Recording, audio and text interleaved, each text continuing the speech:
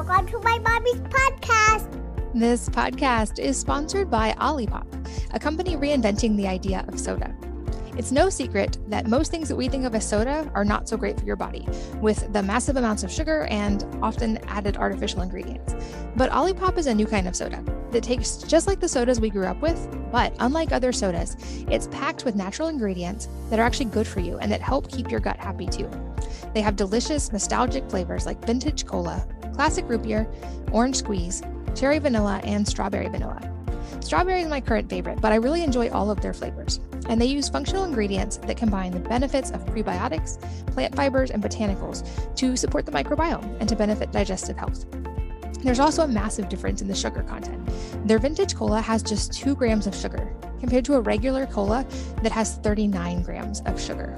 All of their products are non-GMO, vegan, paleo, and keto friendly, with less than 8 grams of net carbs per can. And they're so confident that you will love their products as much as I do, that they offer a 100% money-back guarantee for all orders placed through their website. We've worked out a special deal just for Wellness Mama listeners. Save 15% off of your purchase.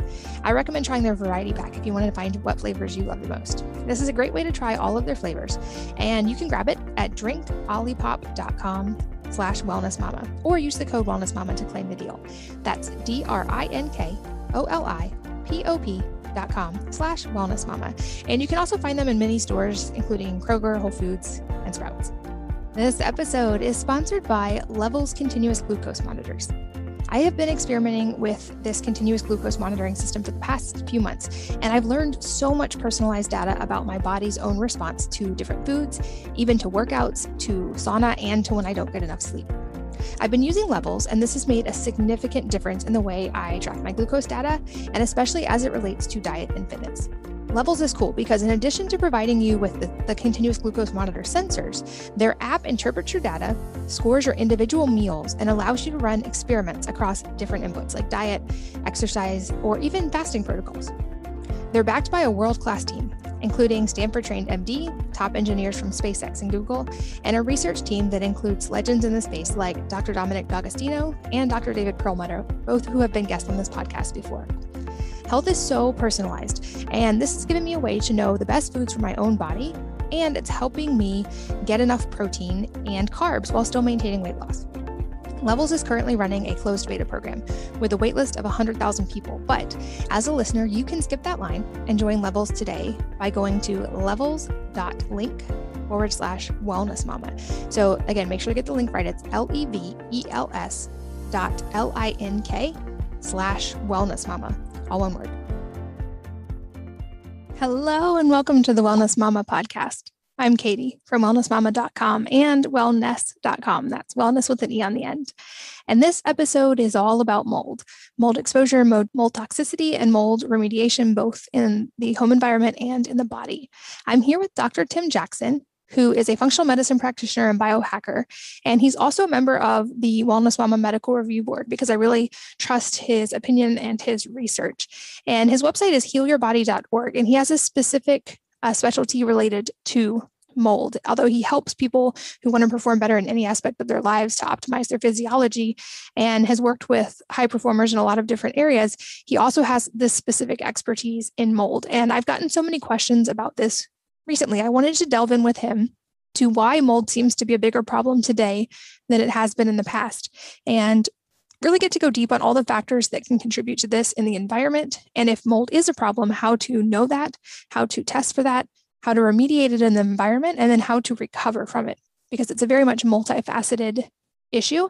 And so we go deep on all of these things today. I took a lot of notes that are all at wellnessmama.fm. If you guys want to read those, and there's links to the things he mentions that can be specifically helpful as well. But if you have ever been exposed to mold or worry that it could be a factor in your home, you're going to learn a lot in this episode. So let's join Dr. Tim. Dr. Tim, welcome, and thanks for being here. Hey, Katie, thanks for having me. I look forward to chatting with you.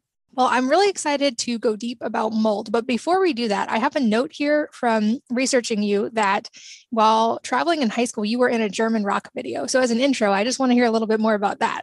Yeah, so I went to a private high school, and we had this week every spring where we had to either do a job shadowing or go on an educational trip sponsored by the school. And so 2 of my teachers and I think 6 classmates went to Paris. And we were on a boat on the Seine River. And a camera guy came over and said, "Hey, we're shooting a rock video." And, he probably said the name of the band. I think it was an up and coming band. He said, "Do you guys mind being in it?" We're like, "No, not at all." And so that's my 2 seconds of fame. I love it. Well, to my knowledge, you are my first guest that has been in a German rock video. So that's a cool milestone. But the main reason I was so excited to chat with you today is about the topic of mold, because while I thankfully, as far as I know, don't have any direct firsthand experience with mold, I hear from a lot of people who do. And I live in an area where this is a big problem. It sounds like you do too, any area where there's a lot of humidity.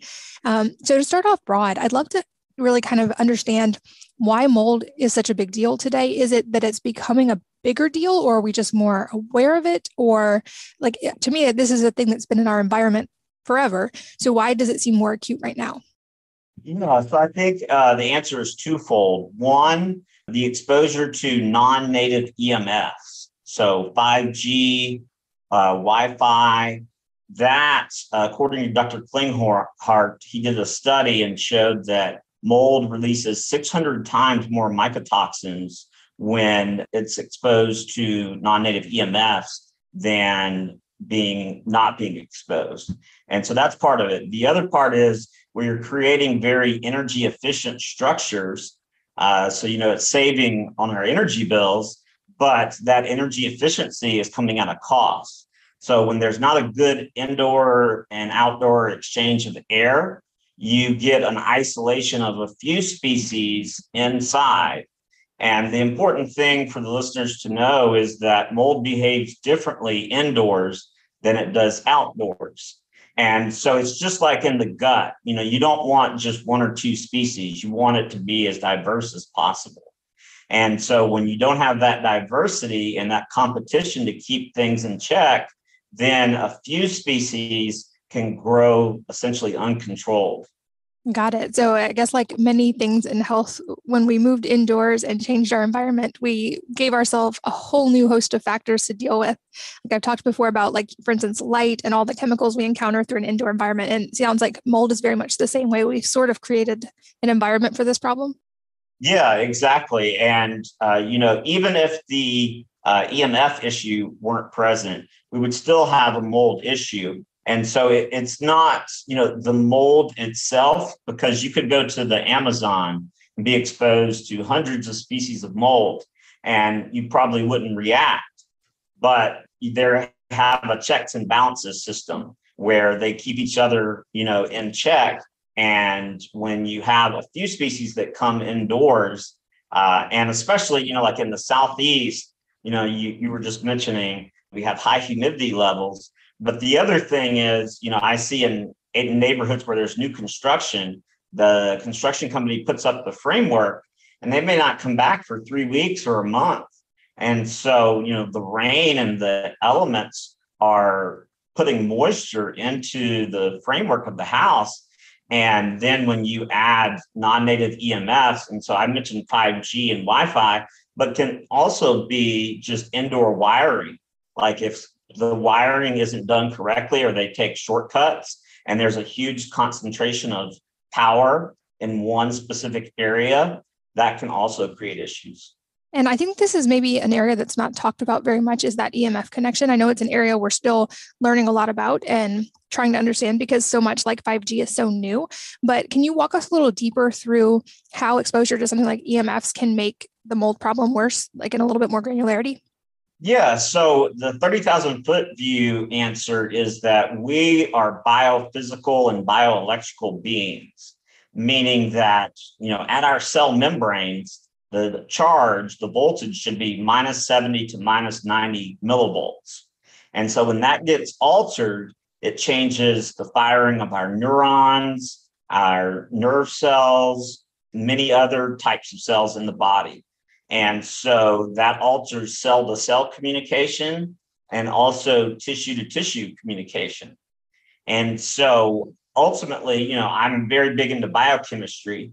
but your biophysics, meaning the EMFs you're exposed to, whether you're in natural blue light from the sun or artificial blue light from, indoors, that determines your biochemistry, or it drives your biochemistry essentially.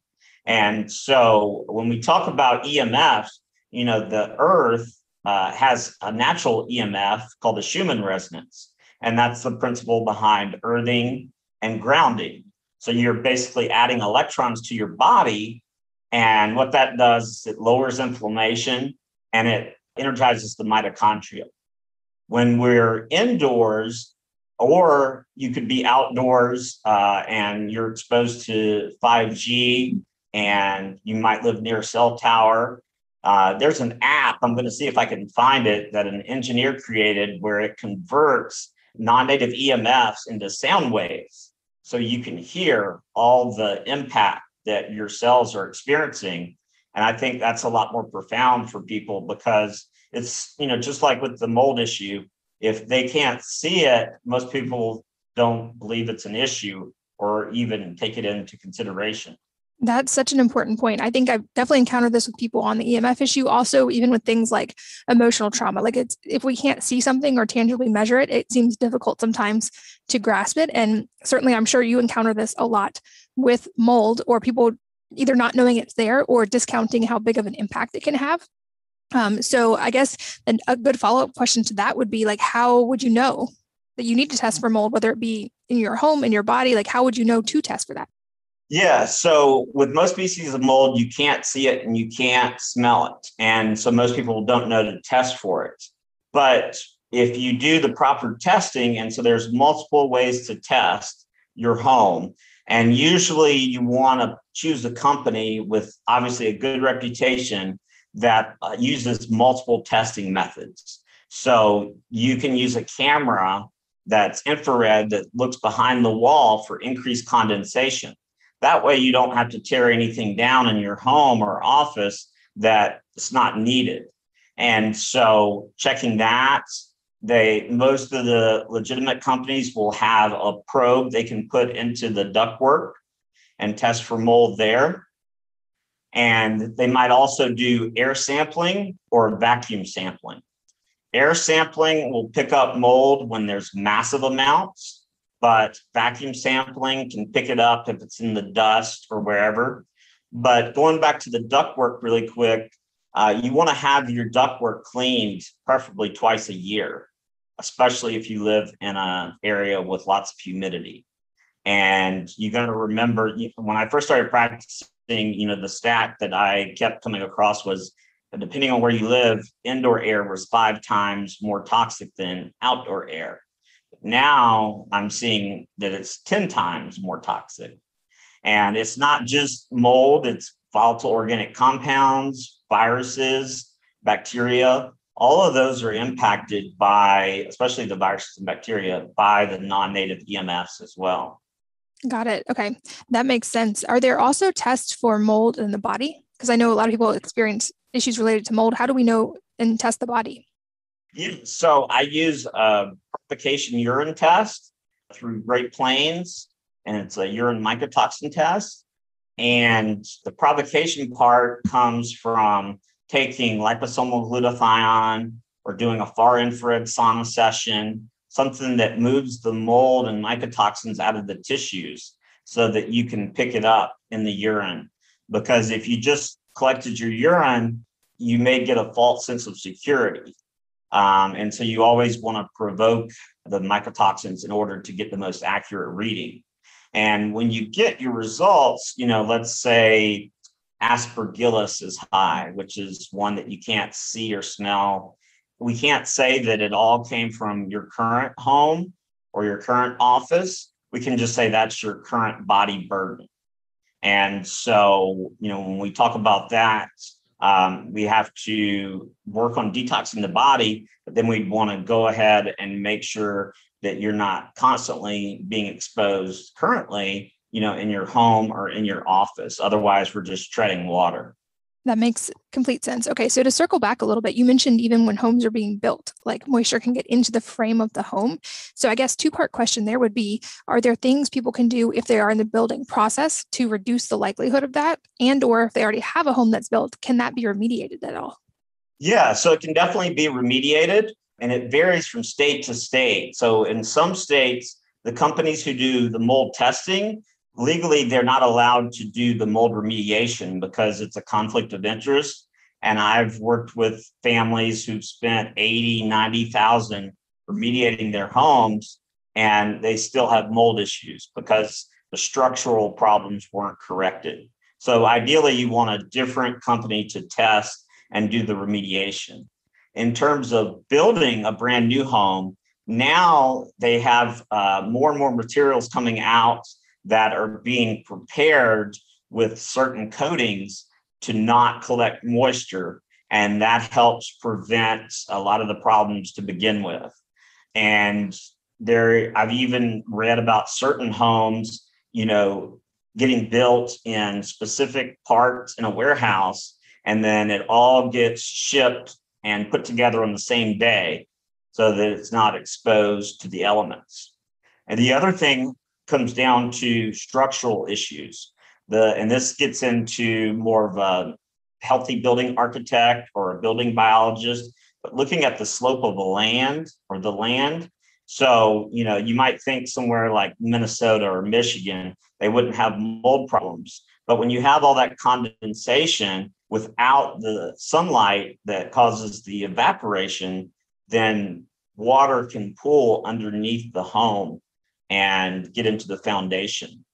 And so working with a contractor, interviewing contractors ahead of time who are aware of mold issues, more and more becoming aware as the population at large becomes more aware, because they've been allowed to take shortcuts for so long. Because, if you go into a court of law, most judges are going to bring, or attorneys are going to bring in a traditional medical doctor who's going to say, oh yeah, mold's not an issue, when it's a very serious issue. And so, I think it comes down to working on getting the right materials, working with the right contractor and construction companies.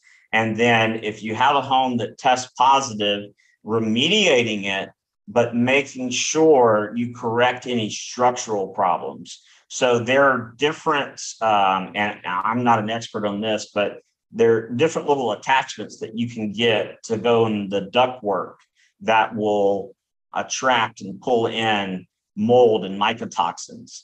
There are UV filters that you can put at the beginning of ductwork that will help. And in terms of indoor, you always want to make sure the humidity doesn't go above 50%. When it goes above 50%, that's, especially if there's EMF present, that's just like a breeding ground for mold. Do you have any guidance or advice on finding a reputable remediation or resource for dealing with mold if someone has it in their own area? If you go to the American Academy of Environmental Medicine, I don't know if they have a complete listing, but they should have some overall guidelines as to what to look for, because they're the ones who pretty much brought to the table the issue of mold and VOCs and other toxins in the environment. And also, interviewing the company and asking them, okay, what measures do you take to prevent moisture accumulation during construction? What do you do structurally to prevent water buildup? Gotcha. Okay. And you mentioned in passing, like the health problems that can be related to mold. And I know that for many people, this can be kind of the canary in the coal mine to know that they even have mold in the first place. But also, I think a lot of times maybe it's hard to connect symptoms that are going on to mold as a potential cause, because like we talked about, you don't necessarily see or smell it. So what are some of the health problems that can be linked to mold exposure? Probably the most classic and well-known is recalcitrant insomnia that doesn't respond to supplementation, medication, good sleep hygiene. And if you want to get down to the nitty-gritty science, it interferes with a hormone called alpha melanocyte stimulating hormone.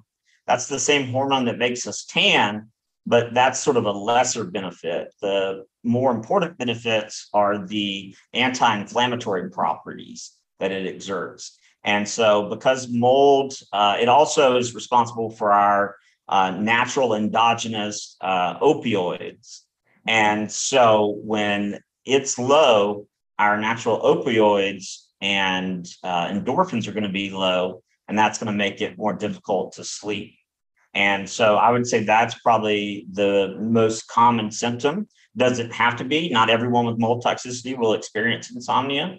But I would say probably the second most common is brain fog and all of its derivatives. So short-term or long-term memory loss, trouble focusing and concentrating, trouble retaining and processing information. I would say those are probably the two biggest symptoms, but it can also be anything from skin rashes to joint pain to overall fatigue, chronic fatigue. One of the first things that mold and mycotoxins do when they enter the body is they block our mitochondria, essentially. And the mitochondria are the batteries of the cells. And so you're interfering with the energy production process, and you need energy to detox. So it's like a vicious cycle, because then the mold's able to stay in your body longer. And so I would say those are the primary symptoms. Sinus issues, most people don't know this, but even traditional ENTs acknowledge that 95% of all sinus infections are mold related. But if you just go to a general family practitioner, they're going to give you an antibiotic without even testing. Mold it can colonize anywhere in the body, but it tends to particularly colonize the nasal cavity. And there's a test where it's very uncomfortable, but they stick a large Q-tip up your nose and swab it and then send it off to the lab. And you can tell, for sure what species and how much. You can quantify any mold that's colonized the nose, because, essentially our neurons are hanging down into our nasal cavity. And so if you have mold that's colonizing there, the mycotoxins it releases really beats up the nervous system. That makes sense. I actually have a neighbor who they didn't know they had mold in their home, and their son kept getting these recurring strange illnesses, and of course got antibiotics over and over, and they eventually identified the mold. But unfortunately, he dealt with some of those negative side effects from so many years of antibiotic use. And it seems like there's almost going to have to be at least two-part solution to this. The first being removing the exposure, so you're not still chronically compromised. And then after that, helping the body recover from the mold. So we talked a little bit, especially on the building side, about remediating. But are there other things, like if you live in a humid environment or you have, that ground moisture like you talked about, what are some of the things people can do to help get rid of the mold exposure going forward after they've remediated? Is it air filters? Is it changing the environment? What can help there? Yeah. So one product I have going behind me is the Air Doctor. And I don't have any connection to the company or anything, but, prior to it coming to market, the products I was recommending were, at least 1,000, maybe 2,000 or more, depending on the size of your home. But the Air Doctor I like because it's an ultra HEPA plus carbon filtration system. And it also has an ionizer on it and a fan as well. And so it filters down to, I think it's 0.009 microns. So it's going to catch not only mycotoxins, but volatile organic compounds, viruses, bacteria, dust particles, dander. I had my parents get one for their home, and they had someone cleaning their house. And she said, "You really don't have any dust. I hardly ever see a house that's clean." And so it definitely works. So the Air Doctor is a product I definitely recommend. And, for each floor of your house, ideally, you want to have one on each level. It's better to have three. If you have a 3-story house, have 3 smaller ones than to have one large one downstairs. And the second part of that is, getting an indoor humidity meter. So you never want the humidity to go above 50%. And I keep my dehumidifier running all the time to keep the humidity no more than 50%. And you want to make sure, you can get really large dehumidifiers, but you always want to make sure that you empty it at least once per day, because mold can actually start to build up in the bottom of the water filtration system. And so, an air filtration system, keeping the humidity down, and then some other sort of side note tips. One is when you take a shower, afterwards, you want to keep the fan in the bathroom running for 20 minutes at least.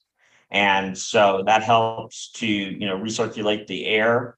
And things like your others might not consider, but your washing machine, you want to keep the door open, after you've taken your clothes out, because black mold and any type of mold can really build up in there.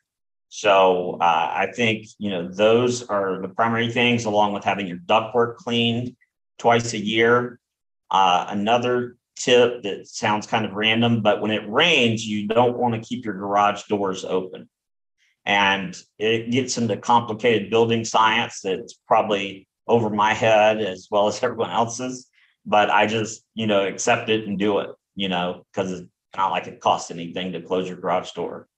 And so I think, those approaches will help keep the mold away if you do, in fact, have to remediate. The third approach I would have to say is calming down your fight or flight or sympathetic nervous system.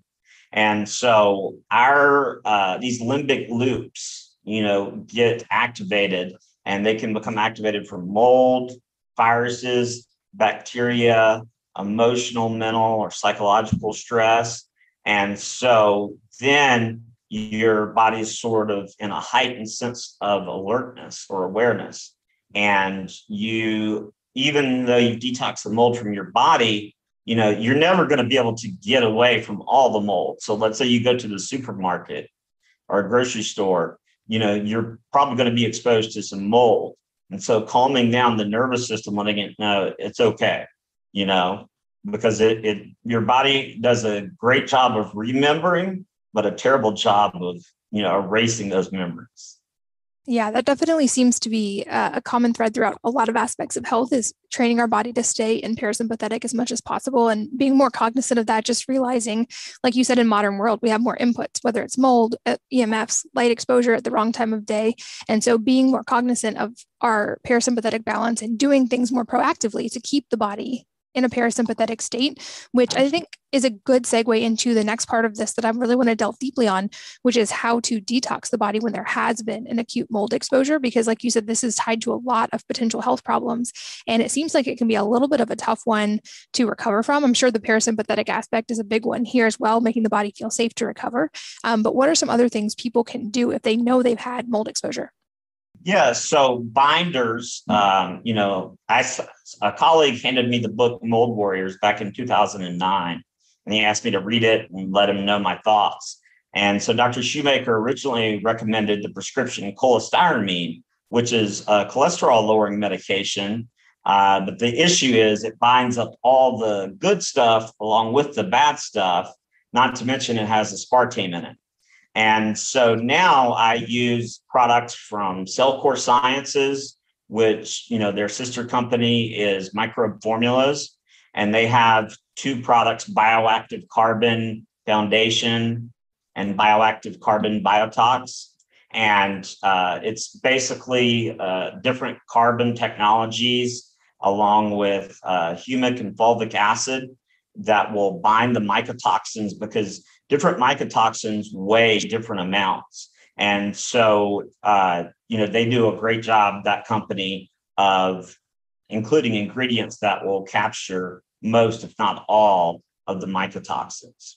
So the binders, obviously you want to make sure that the individual is having at least 2 bowel movements per day, because if you bind up the mycotoxins and they just sit there, that can create another inflammatory cascade.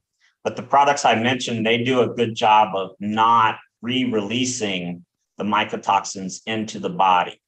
So some people say, oh, Dr. Tim, can I take activated charcoal or zeolite? And you can, but most of them will bind the mold and then re-release it into the body, causing another, inflammatory cascade. And so those two products in terms of binders I definitely like to use. Another product is called calcium D-glucarate, which people may have heard of for estrogen detoxification and metabolism, but it also is helpful for detoxifying certain mycotoxins. And so if you're estrogen dominant and you have mold, you can kill two birds with one stone. And so those products are great. And then earlier I mentioned that mold and mycotoxins will block a pathway called NRF2, which is involved in the mitochondria, but it's also how we detoxify a lot of chemicals and compounds. And so basically the NRF2 pathway, when it's blocked, we can't create antioxidants either. And so in order to lift this block, you can use DIM, which is the same DIM that we use for estrogen dominance. But in this case, it's being used for a different reason. So it sort of lifts that block on that pathway, which is important for energy production and detoxification. And, if people are wondering about a specific product, I like the one from Quicksilver Scientific. They have a great liposomal DIM product that can be taken on an empty stomach. And so the third product, or the third category, I would say, is a product called TUDCA, capital TUDCA. And what it does is essentially increases the production and release of bile. And bile is essential. Its production and flow is essential for detoxification of everything, especially mold. And so taking the TUDCA, usually it's just a 1 month deal. That helps to get things moving so that it then gets dumped into the colon and the binders can bind it up there. Gotcha. I'm taking notes. That's super helpful to have some specifics. I think people definitely deal with these symptoms and worry that they're hard to eradicate. This podcast is sponsored by Olipop, a company reinventing the idea of soda. It's no secret that most things that we think of as soda are not so great for your body, with the massive amounts of sugar and often added artificial ingredients. But Olipop is a new kind of soda that tastes just like the sodas we grew up with, but unlike other sodas, it's packed with natural ingredients that are actually good for you and that help keep your gut happy too. They have delicious, nostalgic flavors like vintage cola, classic root beer, orange squeeze, cherry vanilla, and strawberry vanilla. Strawberry is my current favorite, but I really enjoy all of their flavors. And they use functional ingredients that combine the benefits of prebiotics, plant fibers, and botanicals to support the microbiome and to benefit digestive health. There's also a massive difference in the sugar content. Their vintage cola has just 2 grams of sugar, compared to a regular cola that has 39 grams of sugar. All of their products are non-GMO, vegan, paleo, and keto friendly, with less than 8 grams of net carbs per can. And they're so confident that you will love their products as much as I do, that they offer a 100% money-back guarantee for all orders placed through their website. We've worked out a special deal just for Wellness Mama listeners. Save 15% off of your purchase. I recommend trying their variety pack if you want to find what flavors you love the most. This is a great way to try all of their flavors, and you can grab it at drinkolipop.com/wellnessmama, or use the code wellnessmama to claim the deal.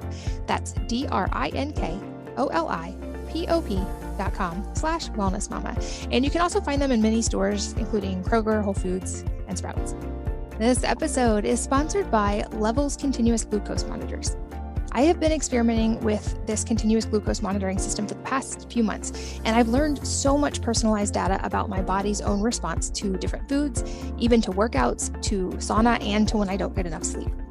I've been using Levels, and this has made a significant difference in the way I track my glucose data, and especially as it relates to diet and fitness.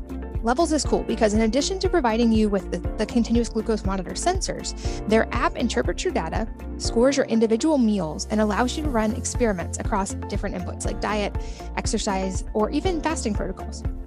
They're backed by a world-class team, including Stanford-trained MD, top engineers from SpaceX and Google, and a research team that includes legends in the space like Dr. Dominic D'Agostino and Dr. David Perlmutter, both who have been guests on this podcast before. Health is so personalized, and this has given me a way to know the best foods for my own body, and it's helping me get enough protein and carbs while still maintaining weight loss. Levels is currently running a closed beta program with a waitlist of 100,000 people. But as a listener, you can skip that line and join Levels today by going to levels.link/wellnessmama. So again, make sure to get the link right. It's levels.link/wellnessmama, all one word. How long does it usually take for the body to recover? I would guess there's a cycle there, since you mentioned it also affects mitochondrial function. So something the body has to recover from. How long before people typically start to see some of those first steps in recovery? I would say it depends on, where you are in your wellness journey. So, if you are just starting out, you've been eating a lot of fast food and not exercising, not sleeping well, then it's going to take longer. In general, so a colleague told me about a case study that their company did, and it looked at a little girl, I think she was 4 or 5, and her father.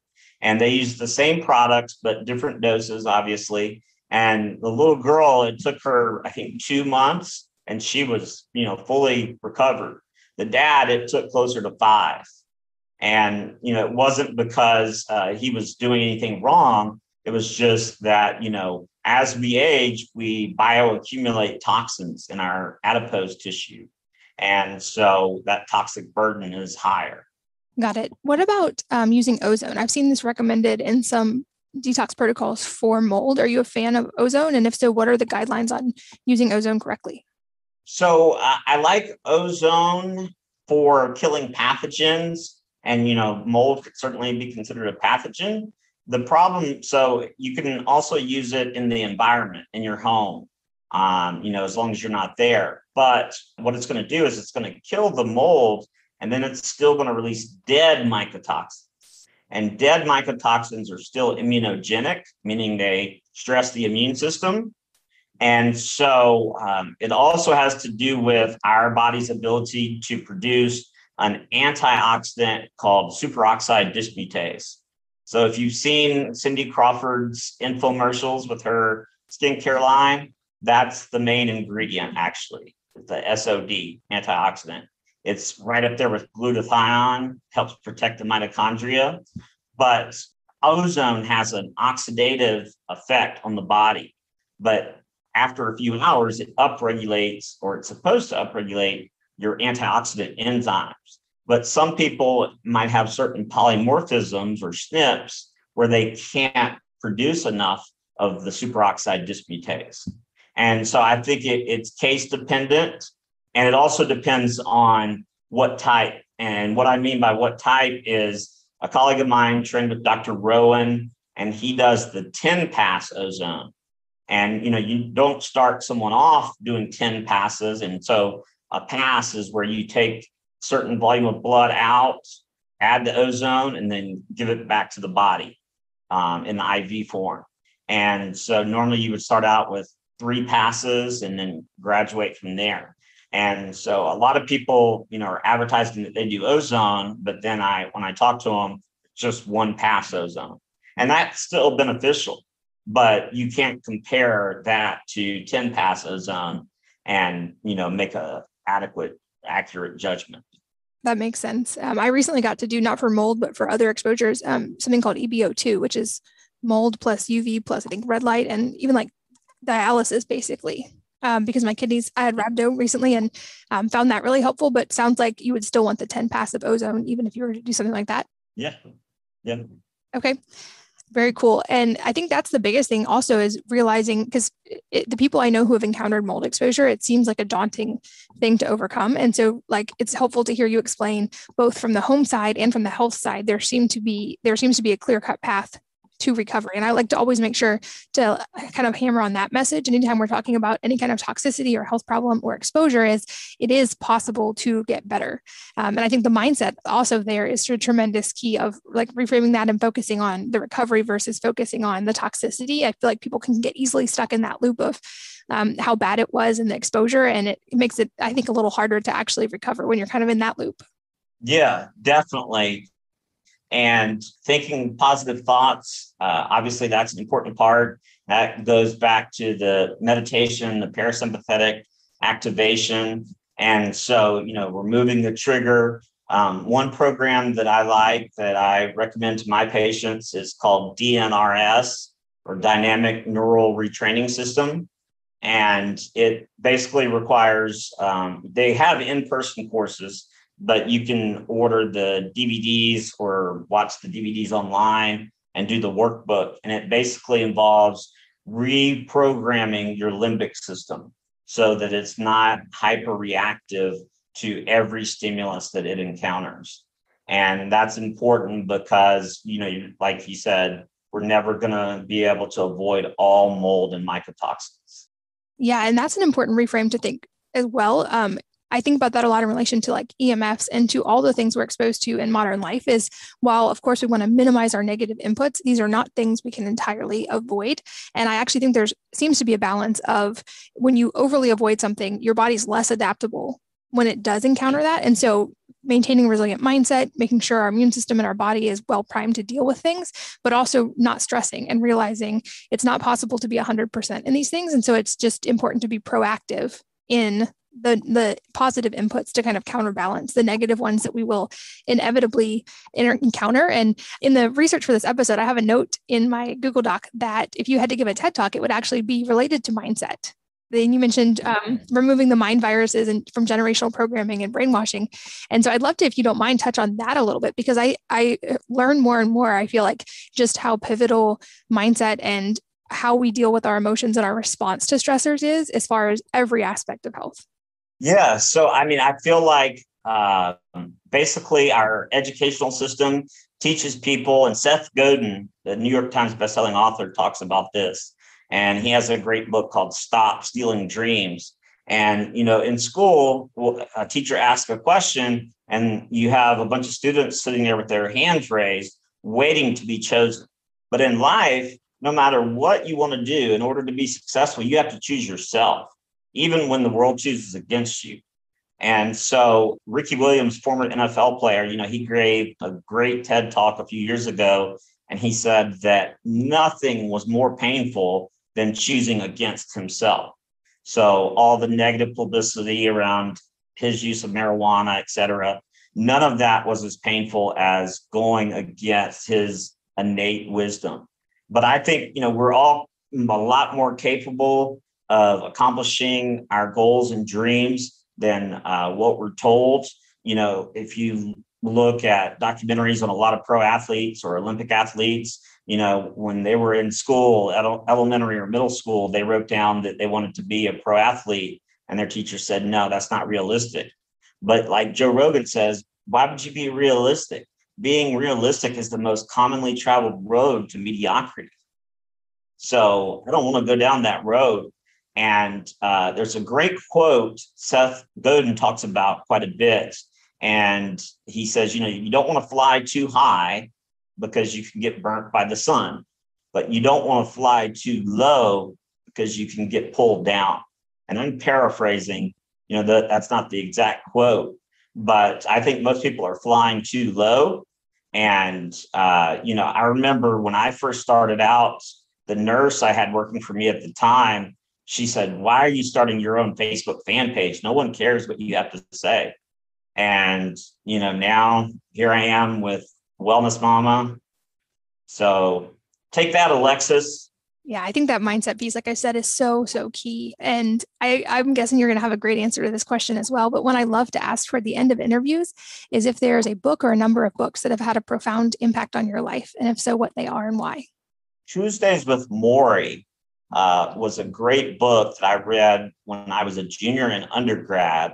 And I read it because it was a requirement for a health psychology course, but I ended up reading it several more times.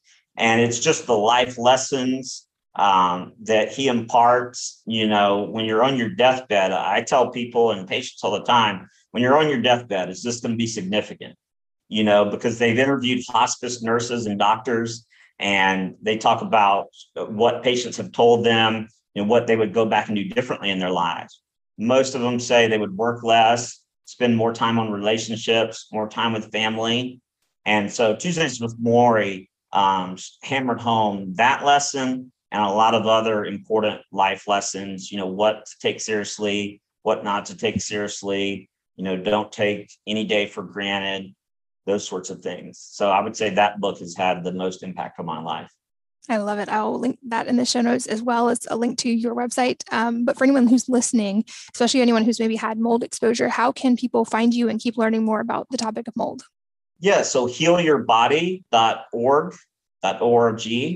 And I'm sure you'll put it in the show notes, but it's https://healyourbody.org. And you can send me a message through there and I'll respond. And if they want to use the code WellnessMama10, I would offer a 10% discount on an initial 1-hour consultation with myself. Amazing. Yes, that link will absolutely be in the show notes at wellnessmama.fm for any of you guys listening while you're on the go. You can find everything we've talked about there. I've been making notes about the specific supplements and protocols as well, so you guys can find an overview of those. And Dr. Tim, really appreciative of the work you're doing in this and of having you on our medical review board and of your time today. So thank you. Thank you so much for having me, Katie, and thank you for the work you're doing. And thank you guys, as always, for listening and sharing your most valuable resources, your time, energy, and attention with us today. We're both so grateful that you did. And I hope that you will join me again on the next episode of the Wellness Mama podcast.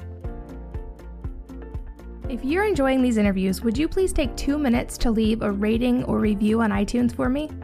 Doing this helps more people to find the podcast, which means even more moms and families can benefit from the information. I really appreciate your time, and thanks as always for listening.